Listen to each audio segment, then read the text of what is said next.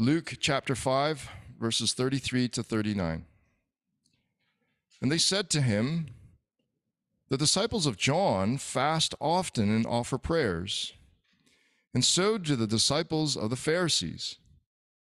But yours eat and drink." And Jesus said to them, "Can you make wedding guests fast while the bridegroom is with them? The days will come when the bridegroom is taken away from them, and then they will fast in those days." He also told them a parable. "No one tears a piece from a new garment and puts it on an old garment. If he does, he will tear the new, and the piece from the new will not match the old. And no one puts new wine into old wineskins. If he does, the new wine will burst the skins, and it will be spilled, and the skins will be destroyed. But new wine must be put into fresh wineskins. And no one, after drinking old wine, desires new, for he says, 'The old is good.'" This is God's word. Who would be interested if I could show you a way to have more money at the end of next week than you thought you'd have? A guaranteed way. Who would be interested if I could reduce your household chores next week? Guaranteed. Anyone interested? Would anyone be interested in more free time next week? And guaranteed. Would anyone be interested in better health next week? Guaranteed. Now, you don't have to sign up. You don't have to pay any money. You don't have to learn any special techniques. You don't really need any instruction, but maybe, let me count the words. Well, just one word. And all these things I'm promising, guaranteed. It's more than one word. Fast for one day next week. You'll save 1/7 of your food costs. You won't be buying food and cooking and cleaning. You'll have that time that you were eating free. And then it's interesting, the benefits of fasting, the scientists in medicine, there's a report in October that it can stop Alzheimer if you fast. There's something called autophagy that was discovered by a Japanese scientist in 2016, or at least he explained it, where it sort of recycles your cells when your body fasts. That's not even to mention, say, dieting or something. All those benefits are available with fasting. And yet, fasting has been practiced throughout Christendom, but I would hazard to say that at our present time, we're probably the best-fed Christians in the history of the world here in Canada. I can't walk past the fridge without opening it up. That we don't really fast. And, it's something that's going to help us with our walk with God. And we happen to see fasting as an affliction. So I want to talk about fasting. It's in our passage, but let's pray first. Our Heavenly Father, I thank you for the prayers of the saints on my behalf. And I would just ask that you would fill us with the knowledge of your will in all spiritual wisdom and understanding, so that we may walk in a manner fully pleasing to you. We ask this in Jesus' name. Amen. So let's talk about fasting. It's in our passage, but I just kind of wanted to address it up front. So fasting, what are the biblical requirements for fasting? I sort of expected there'd be a whole bunch of laws, but there's only one command from God, and that is for fasting on the Day of Atonement, also known as Yom Kippur, and that's when the high priest would make a sacrifice to pay for the penalty of the sins of the people and reconcile the people with God. That was the only time for fasting. It's in Leviticus 23, and in the bulletin I have the references for I'm not going to necessarily call out all the references each time, but it says, "Now on the 10th day of the 7th month is the Day of Atonement. It shall be for you a time of holy convocation, and you shall afflict yourselves and present a food offering to the Lord. You shall not do any work on that very day, for it is the Day of Atonement, to make atonement for you before the Lord your God. For whoever is not afflicted on that very day shall be cut off from his people." So even then, fasting was healthy, you didn't fast, you'd be executed. So fasting, that's the only law that we have. But what we also have is we have examples. And I'll just give a few. There's many, and maybe I won't give out your favorite example of fasting. But the first one is David and Bathsheba. If you remember that David had an affair with Bathsheba, they had a child. The child was sick. And so David therefore sought God on behalf of the child. And David fasted and went in and lay all night on the ground. So another example, Queen Esther, she found out that there was a plot to persecute the Jews. And so then this is what Esther told to Mordecai, "Go gather all the Jews to be found in Susa and hold a fast on my behalf, and do not eat or drink for 3 days, night or day. I and my young women will also fast as you do. Then I will go to the king, though it is against the law, and if I perish, I perish." And then Jonah. So this is a non-Christian fasting. This is the king of Nineveh. He heard the news that Jonah was proclaiming that they needed to repent of their sins. And he said, "By the decree of the king and his nobles, let neither man nor beast," even the animals are included here, "herd nor flock, taste anything. Let them not feed or drink water, but let man and beast be covered with sackcloth, and let them call out mightily to God. Let everyone turn from his evil way and from the violence that is in his hands." Who knows? Who knows? God may turn and relent and turn from his fierce anger so that we may not perish. So these examples show us that fasting is linked to repentance, confession, and petitions to God of great urgency. So what about the New Testament? Is there a lot of commands in the New Testament to fast? Well, there's no commands in the New Testament to fast. Not that I could find. But what there is in the New Testament, there are several examples, and there is the expectation that we will be fasting. And so one example is when Jesus was presented as a young child at the temple. We're told about Anna, who was a prophetess. She was 84 years old, and it says that she did not depart from the temple, worshiping with fasting and prayer night and day. We also have the temptation of Jesus, perhaps the most famous example of fasting, where he fasted for 40 days before he entered the wilderness to be tempted by the devil. In the book of Acts, we have, while they were worshiping the Lord and fasting, the Holy Spirit said, "Set apart for me Barnabas and Saul for the work to which I have called them." Then after fasting and prayer, they laid their hands on them and sent them off. So the early church was using fasting to understand God's will. And of course, Jesus mentions fasting on the Sermon on the Mount. And when do you fast? This is what I mean by expectation. And when you fast. He presumes people will be fasting, and he's giving them instructions. "Do not look gloomy like hypocrites, for they disfigure their faces with their fasting. For they disfigure their faces, that their fasting may be seen by others. Truly I say to you, they have received their reward.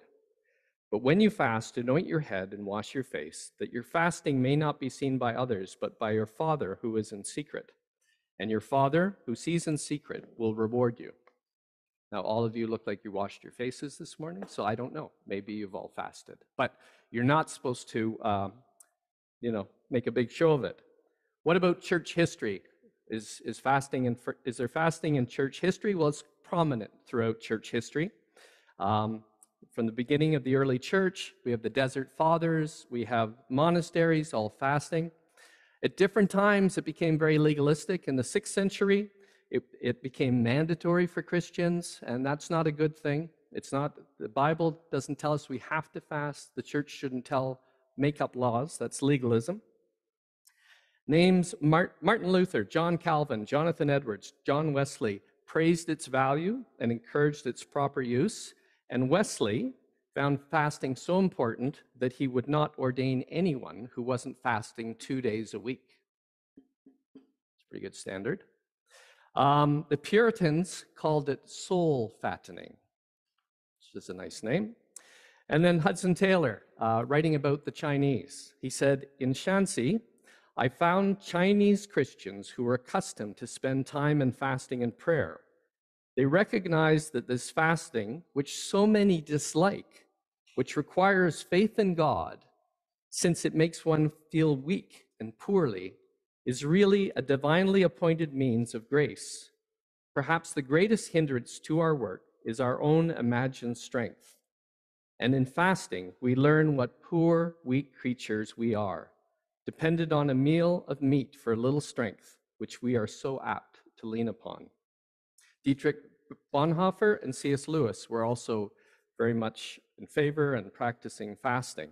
So just as you think about fasting, in the bulletin I have a resource which is from the C.S. Lewis Institute, which is a really nice summary. You'll see a few of the points I grabbed from that. But if you're more interested in that, and I hope you are, you can follow that. But don't make a public display. It's not a time to be prideful or to be self-righteous or legalistic about it. And also, there's no guarantee that your prayer is going to be answered. I mentioned David, his prayer wasn't answered. The child died. It's not a question of, I'm going to put my prayer on steroids, or I'm going to turbo prayer by adding fasting to it. That's not the way to think of it. Andrew Murray said, fasting helps express, deepens, confirms the resolution that we are ready to sacrifice anything, even ourselves, to attain what we seek for the kingdom of God. So that's fasting. So now we're going to get to our passage, sort of. We're not quite there yet, but we're going to talk a little bit about the context. And Daniel did a great job last week on last week's passage. We're following on, so we're going to draw on some of the things he had. And just as far as the context, they're at Levi or Matthew's house, same person. That's where they are. But as far as the book of Luke, it's this sort of calling of the disciples starts in Luke chapter 5, verse 1, and runs to Luke chapter 6, verse 16. And so I like the fact we do a few verses at a time, but sometimes you sort of forget where we're at. But Jesus is calling his disciples. That's where we're at in this passage. And there's other things going on, like the healing of the leper and a paralytic, but it's calling the disciples. And the non-disciples, as we're finding out, they're not really happy with who he's choosing to be disciples. And so the sort of subtext to this is complaints about the people Jesus is choosing. And we have 4 groups in this house. So we're in the living room, we're in Levi's living room, and we have 4 groups of people. And the first group of people we have are the disciples of Jesus and Jesus himself. And so Matthew's there, and I don't know what other, it doesn't say who's not there, but it says his disciples are there. So that's the first group. The second group are the disciples of John the Baptist. And John was a cousin of Jesus, and he was the herald or forerunner pointing to Jesus as the Lamb of God. And he was calling out people for their need of repentance, and those that did were baptized. So this is his group of disciples. And then the third group that we have in the house are the Pharisees. And the Hebrew word for Pharisees means separated. And they really emphasize personal piety, and they were very much in favor of following all 600 plus commands in the Bible, including rituals concerning ceremonial purification. So that's group number 3. So we have first group is Jesus' disciples, then we have John the Baptist disciples, and the Pharisees, by the way, they were disciples too. I think you could call them disciples. And if you'll remember in Acts, when Paul is giving his own description as a Pharisee, he said that he sat at the feet of Gamaliel, who was a famous Pharisee at the time. So they were Pharisees. The Pharisees were disciples. So we have 3 groups of disciples. And I just thought, this may not be perfect, but you could think of the Pharisees as having both feet in the Old Testament, the disciples of John kind of having a bit of a straddle into the New, and the disciples of Jesus being in the New Testament. That's not perfect, but it's kind of helpful. And then we have a 4th group. Were they disciples? It's called tax collectors and sinners. And as Daniel pointed out last week, the tax collectors were really not just tax collectors, but they were thieves and traitors. They were working for the Roman government that was oppressing the Jewish people. So that's a 4th group, and my question to you is, are they disciples? Okay, we'll see. I'm going to come back to that, but are those people disciples? So it says, I finally got to the passage. You'll be relieved I got to it. So we're in verse 33. And they said to him, the disciples of John fast often and offer prayers, and so do the disciples of the Pharisees, but yours eat and drink. So I'd like to cover off first, they're fasting often. I just told you that there was only one commanded fast in the Old Testament on the Day of Atonement. The disciples of John, they're fasting often, and I think this makes sense. Certainly the repentance was a theme for John. Fasting was linked to repentance, and also you remember John was an ascetic. He was, just eating locusts and honey. The fact that his disciples would be fasting often kind of fits in with who he was. The Pharisees, they were adding additional laws for the people to fast. They added fast days, and they were also known to fast on Mondays and Thursdays. So they were fasting all the time. And in contrast, Jesus' disciples were not fasting. You can kind of imagine in this living room scene, it's an awkward scene, I think, because you have these sinners, tax collectors, you have these Pharisees who want to stay separate from the world, and they're in this living room where I don't think they'd ever think they would find themselves, and they're looking, and they might say to one of Jesus' disciples, don't you guys fast? It's like Thursday or whatever day of the week it is. And they look at Jesus and like, should we be fasting? But I think it's interesting that they came in. Jesus is such a attractive figure to them. He's so interesting to them that they're moving in here, but they're still having trouble with what's going on. They can't understand this difference. So then Jesus answers them. And Jesus said to them, can you make wedding guests fast while the bridegroom is with them? I think we all know the answer to the question. No, you can't do that. We were at a lovely wedding yesterday, and I don't think it would have been appropriate for me to someone say, John, why aren't you eating? And it's like, well, I know it's a celebration, but I just want to concentrate on my sin and repent, and I'm not eating today. I don't think that's what God wants from us. So it's a simple answer. No, you don't fast when the bridegroom is there. And let's not miss something else here. C.S. Lewis says, Jesus suddenly remarks one day, no one need fast while I am here. Who is this man who remarks that his mere presence suspends all normal rules? Think of that. Somebody walks into the room and we decide we can or cannot eat based on his presence. It's a pretty big claim. Now, did these disciples understand this? So let's look first at the Pharisees. And I'm going to read a passage from Isaiah 54. Fear not, for you will not be ashamed. Be not confounded, for you will not be disgraced. For you will forget the shame of your youth, and the reproach of your widowhood you will remember no more. For your Maker is your husband. The Lord of hosts is his name, and the Holy One of Israel is your Redeemer. The God of the whole earth he is called. So that's the husband, the bridegroom. And this is really a claim to deity, that he is the Son of God that Jesus is making here. What about John's disciples? Would they have got this reference? Well, we read in John 3:29, and I don't know if this came chronologically before, but it certainly represents what John the Baptist was thinking. It was consistent with him. You yourselves bear me witness that I said, I am not the Christ, but I have been sent before him. The one who has the bride is the bridegroom. The friend of the bridegroom, who stands and hears him, rejoices greatly at the bridegroom's voice. Therefore, this joy of mine is now complete. So John recognizes he's the bridegroom, and he recognizes this is a time for celebration, not for fasting. And I don't know that John the Baptist was there. So in summary, fasting is intended to bring us closer to God.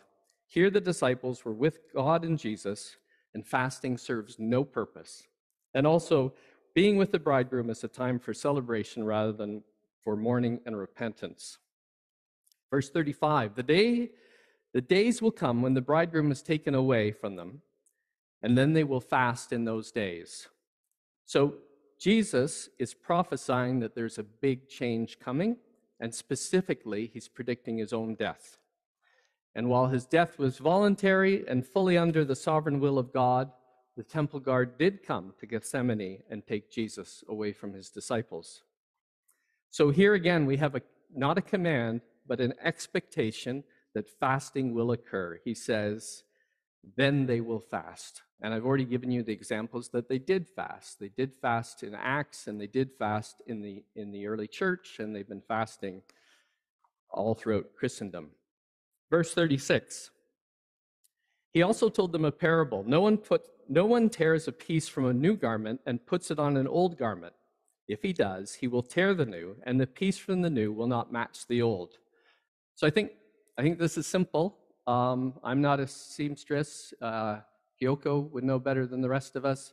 But if you have something is old that's been washed many times, it's done all the shrinking it's going to do, and then if you get a tear in it and you want to patch it and you grab something that has not been washed ever before, the other versions of the story in the other Gospels say unshrunk rather than new.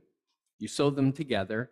Then when you wash it, it's not going to look good because it's going to pucker, and when you wear it, it might rip.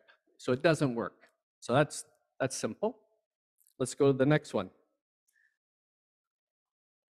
Sorry, I just wanted to mention, it's not going to match the old one. And then in Matthew it says, for the patch tears away from the garment and makes a worse tear. So it's not a good thing to do. Then we have the wineskins. Again, I think it's a pretty simple illustration.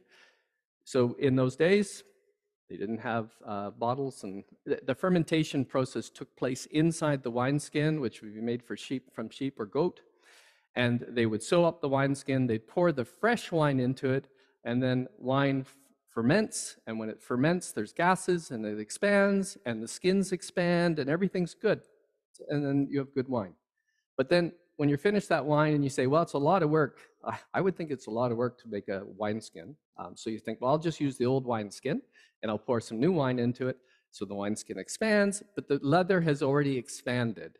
So now it's going to burst, and you're going to destroy the old wineskin, which may be of some use as like a canteen or something for water, but all the new wine is just going to pour on the ground when it bursts. Okay? So I think those are simple. Nothing too hard about that. So in each of these two parables, Jesus is contrasting the old and the new. And this dinner party at the house of Levi is smack dab in the middle of this great sea change throughout all of history. They're right in the middle. And all of our calendars proclaim this big sea change. We have what they now call the BCE, which I like to call before the Christian era. And then we have the CE, which I call the Christian era.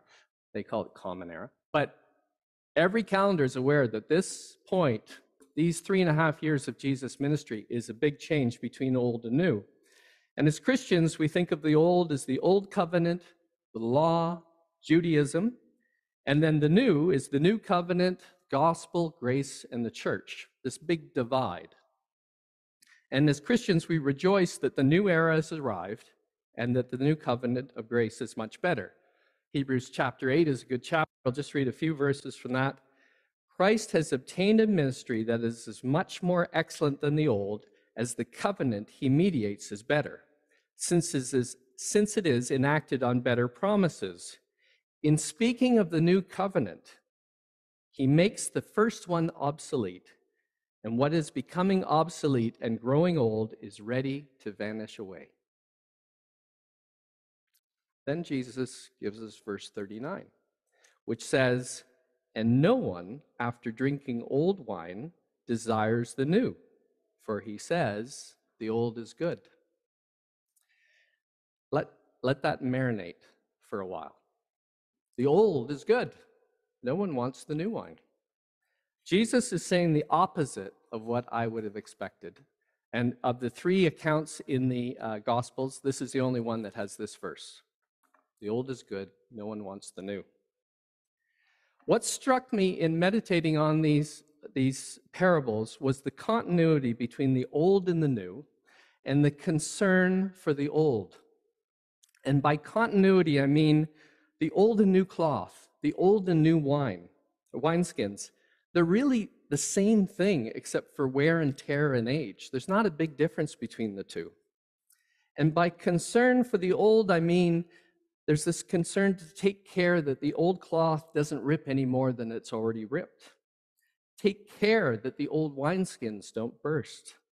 And then, of course, this statement that the old wine is better than the new. So they don't seem that different. It doesn't seem like that big a change, and there's concern for the old.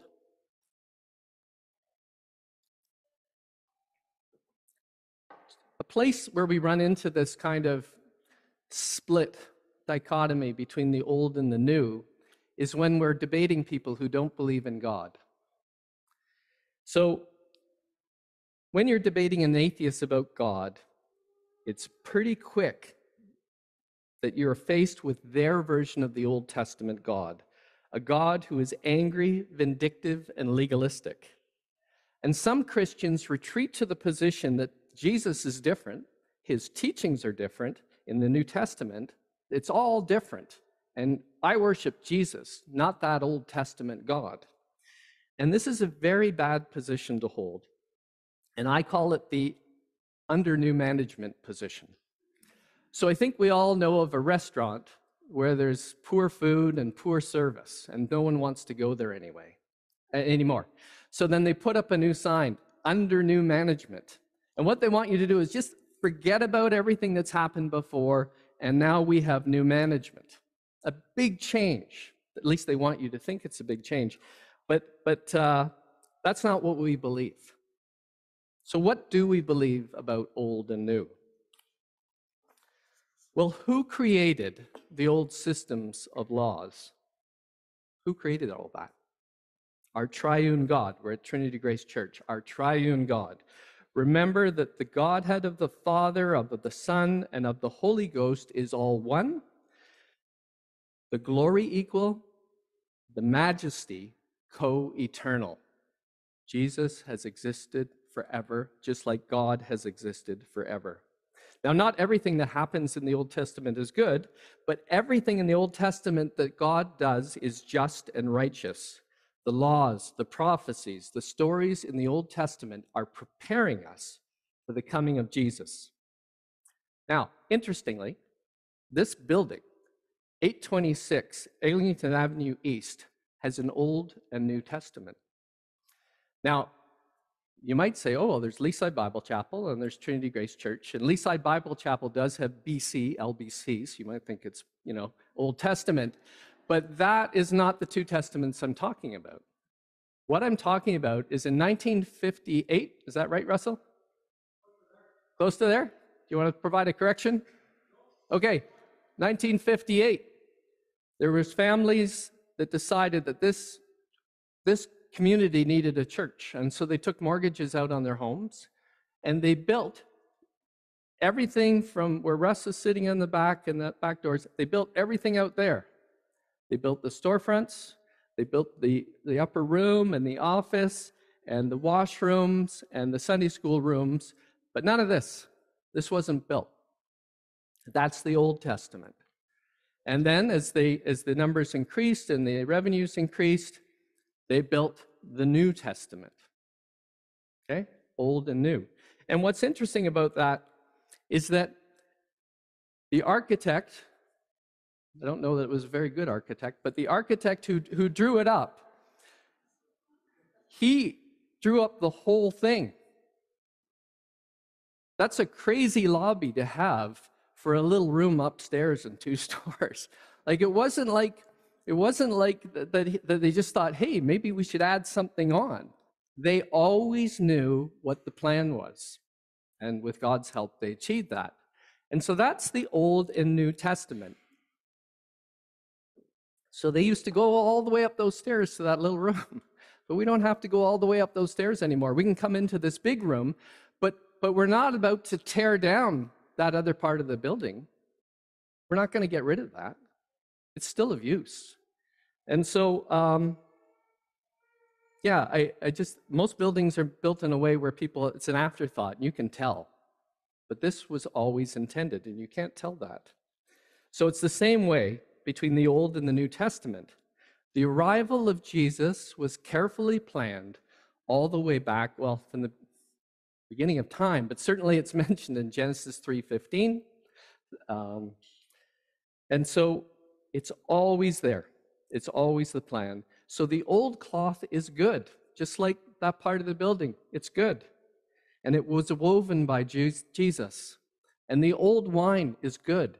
It was fermented by Jesus. And they're still incredibly valuable today. And that is, examples of that is after his resurrection on the road to Emmaus, when Jesus was talking to the disciples, it says, beginning with Moses and all the prophets, he explained to them what was said in all the scriptures concerning himself. The Old Testament is all about Jesus. There's almost 300 direct quotations of the Old Testament and the New Testament, and then there's hundreds of allusions that are obviously based on the Old Testament. The two are intertwined in many ways. So we can't patch up the old. I want to talk about that. So how do we understand the law? And I just found this, I didn't make this up, this has been around a long time, but it's useful to divide the law into civil, moral, and ceremonial. We don't just throw it out. It's still useful, but just listen to this. So civil has all sorts of strange laws and things about how people should conduct themselves. And the one I'm going to pick on is everyone should have a parapet built on the roof of their house. Now, it's not easy. I mean, it should be easy to tell Christians, right? They're the ones with parapets around the roof of their houses. But we don't have that, like a low wall. And the purpose of the low wall was so that your neighbors, when they're up there, they wouldn't fall off by accident. So that law is a principle. It gives us a principle that we should be concerned about our neighbors' welfare in our own homes. So in our own home, I built a handrail going down to our basement because we have our washroom down there, and so guests won't fall. That's the same principle as this parapet. And actually, on this building up here, right up there, there's a hatch. You go up the hatch, there's a little fence that the building code says we should have. And the building codes and many of our laws are built on the principles that have been laid out in Scripture in the Old Testament. Those are the civil laws.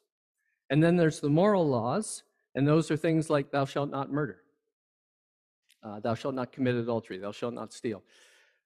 Those are still in effect, all those laws. Even if the government's trying to chip away at those, they're still in effect. And then we have the ceremonial laws, and the ceremonial laws are all pointing towards Jesus. And the sacrifices in the temple were to cover sins. The animals died, they were to cover sins, much in the same way that animals had to die to provide the skins for Adam and Eve in the Garden of Gethsemane, sorry, not Garden of Gethsemane, Garden of Eden. Getting ahead of myself. So these ceremonial laws point us to Jesus, but Jesus has fulfilled those laws. And remember, when Jesus died on the cross, when he said, "It is finished," the curtain, a cloth, was ripped in two.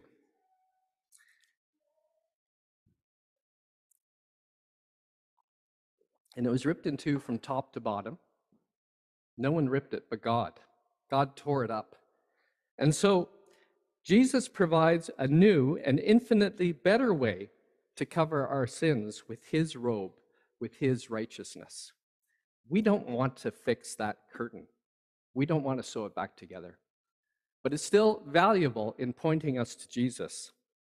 And we couldn't just put new wine into old wineskins. So again, going back to this verse 39, and no one after drinking old wine desires new, for he says the old is good. And maybe you're all teetotalers, but most people seem to know that old wine, well, certainly it has to ferment. I mean, that's part of being wine, but most people think older wine is better than newer wines to a point. So that's understood. And the laws of the Old Testament and the ceremonies, those were familiar and time-tested, and people were comfortable with those, and they liked them. But the new wine is hard to take. So Jesus teaching on divorce, when he gave his new wine, people were saying, well, who would ever get married if that's the teaching? And then the rich young ruler who came to him, and Jesus said, sell all that you have. He walked away. The Sermon on the Mount. If you look at a woman with lust, you've committed adultery. If you've been angry at someone, you've committed murder. This new wine, it's hard to take. declaring his sonship, that he was the Son of God. Very hard for people to take. And we're about to take communion, so let's just read again. Many of you know this, but let's read again the new wine that Jesus gave us about communion. John 6:52. So Jesus said to them, "Truly, truly, I say to you, unless you eat the flesh of the Son of Man and drink his blood, you have no life in you. Whoever feeds on my flesh and drinks my blood has eternal life, and I will raise him up on the last day. For my flesh is true food, and my blood is true drink. Whoever feeds on my flesh and drinks my blood abides in me, and I in him." That's the new wine. And there's an amazing promise that we have eternal life, that Christ will abide in us.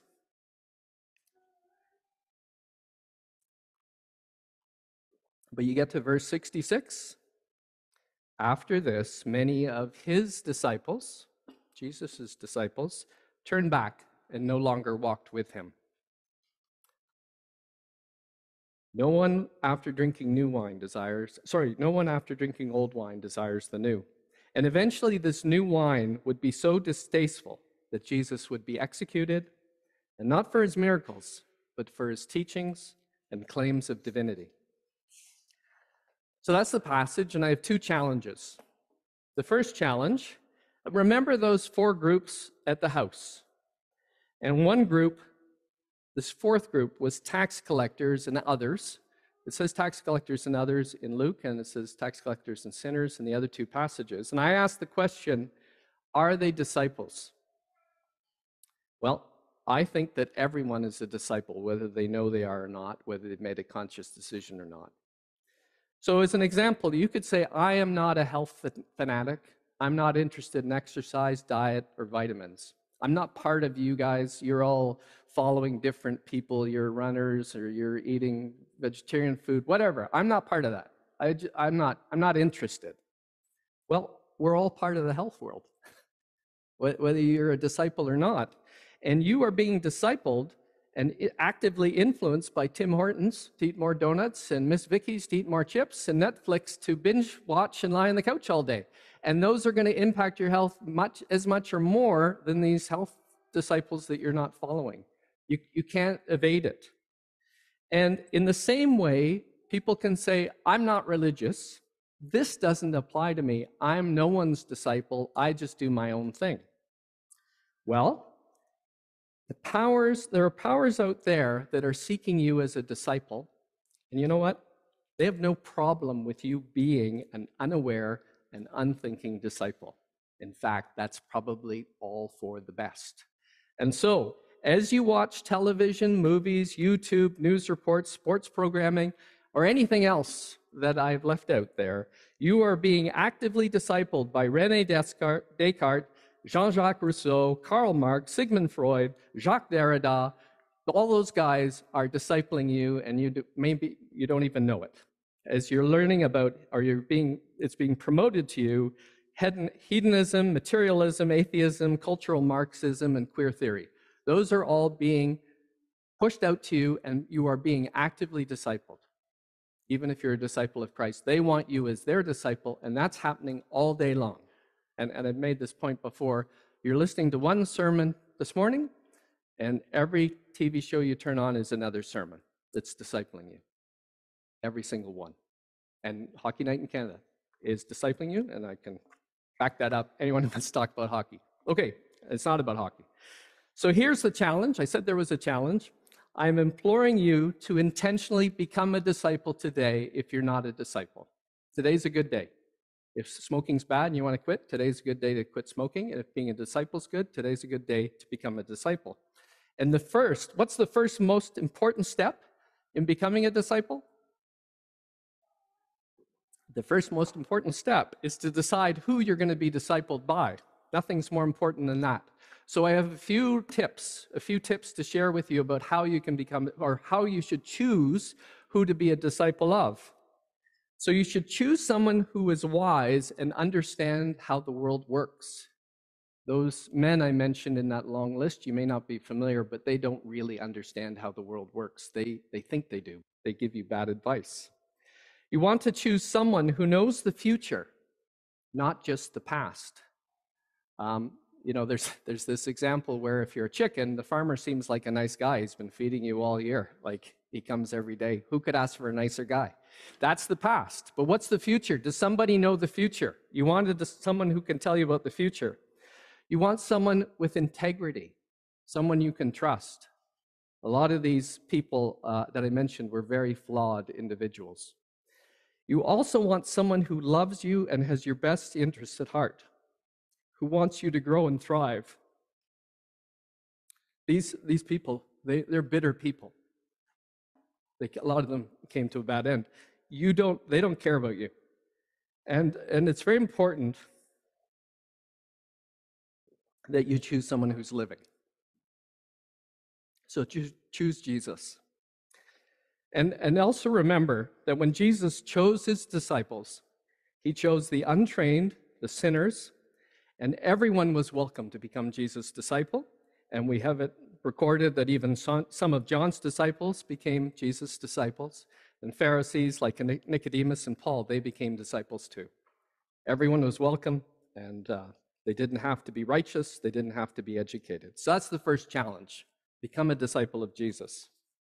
The second challenge is for those of you who already are disciples of Jesus. And I'm going to begin by reading Matthew 9:25. Jesus went through all the towns and villages, teaching in their synagogues, proclaiming the good news of the kingdom, and healing every disease and sickness. When he saw the crowds, he had compassion on them because they were harassed and helpless, like sheep without a shepherd. Or what I'd like to say is disciples without a leader. Then he said to his disciples, "The harvest is plentiful, but the workers are few. Ask the Lord of the harvest, therefore, to send out workers into his harvest field." So currently at TGC, we have ESL. We're reaching out to people who don't speak English, visitors to our country. We've just started TG Youth. We have missionaries here who are doing work in Thorncliffe and Flemington, and we're supporting missionaries in other parts of the world. But what about our friends and family, the rest of us who aren't part of that? How are we reaching out to them? Most of them don't think they're disciples, and certainly they're without a shepherd. So we're planning a series of prayer meetings to ask God for guidance about sending out workers. And in these meetings, we'll share relevant scripture, spend time in prayer, and also discuss different options for outreach. And also, I think it would be a good day to fast on those days.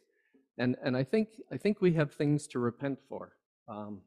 It's not just about the need to send out workers, but do we really love our neighbors?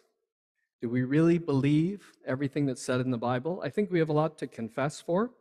And so if you're interested in joining us, I know there's a lot of different activities, but just let Joseph Chan or myself know, and we'll start working out some times. And we're just going to pray and fast and think about what we can do in addition to the works that are already happening. So that is challenge number 2. So in conclusion, I'd like to read from John 4, verse 31. Meanwhile, the disciples were urging him, saying, "Rabbi, eat." They're speaking to Jesus. "Rabbi, eat," because he wasn't eating. But he said to them, "I have food to eat that you do not know about." So the disciples said to one another, "Has anyone brought him something to eat?" Jesus said to them, "My food is to do the will of him who sent me and to accomplish his work. Do you not say, 'There are yet 4 months, then comes the harvest'? Look, I tell you, lift up your eyes and see that the fields are white for harvest." Let's pray. Our Heavenly Father, may we be fed by your word, and as faithful disciples accomplish your will and gather in the harvest. Amen.